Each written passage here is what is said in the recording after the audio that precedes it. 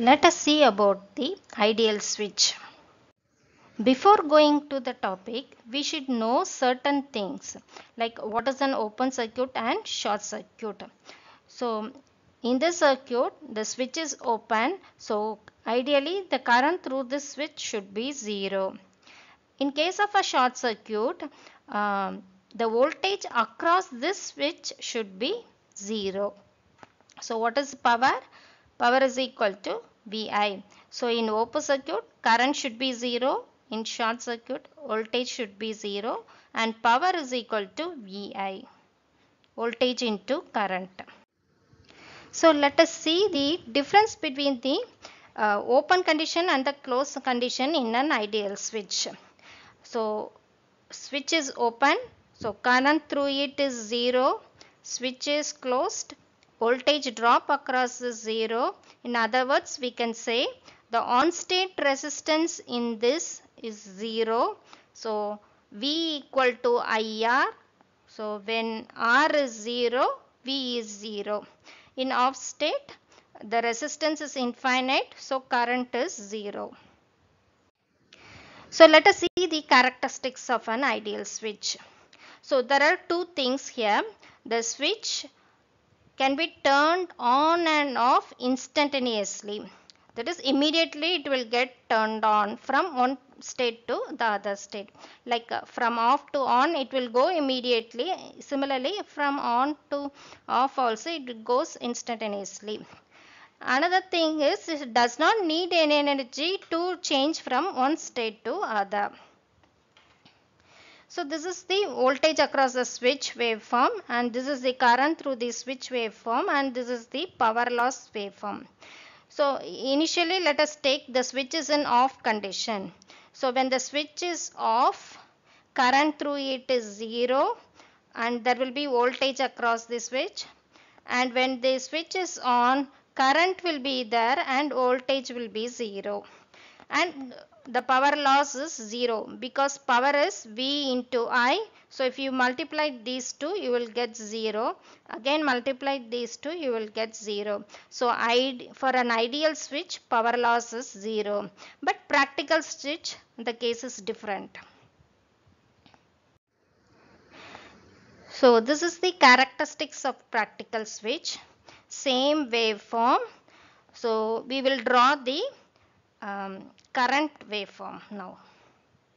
So in off condition, usually current is 0 in an ideal switch, but practically there will be some leakage current.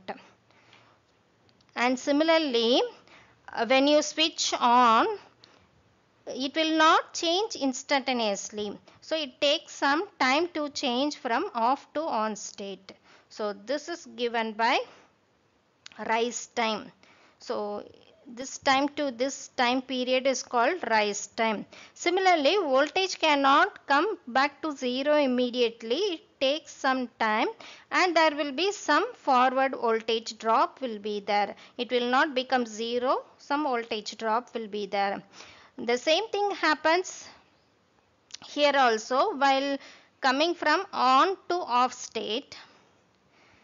It takes time to come from on to off state and current will not become 0 and voltage will rise to the V of value in particular time called fall time. So rise time is not equal to 0, fall time is not equal to 0 in a practical switch, which is 0 in case of an ideal switch. And the switching time is given by rise time plus fall time. And you can see the waveform.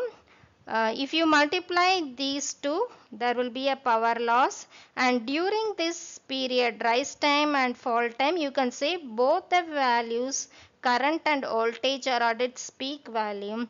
So you will get more power loss during this period. And again, if you multiply here, you will get the power loss. Then fall time also you will get a high power loss. So power loss is V into I, that is not equal to 0. It includes both conduction loss and switching loss.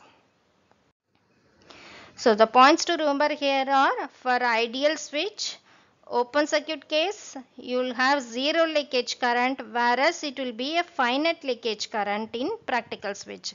In short circuit case, zero voltage drop. Here you will get forward voltage drop. Power loss is zero. You will have losses here. Switch on and off instantly, but it takes time in a practical switch.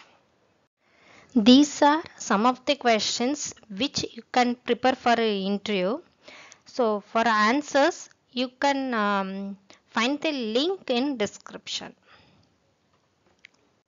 So if you like the video, please do subscribe to our channel Read Electric Vehicle. Thank you.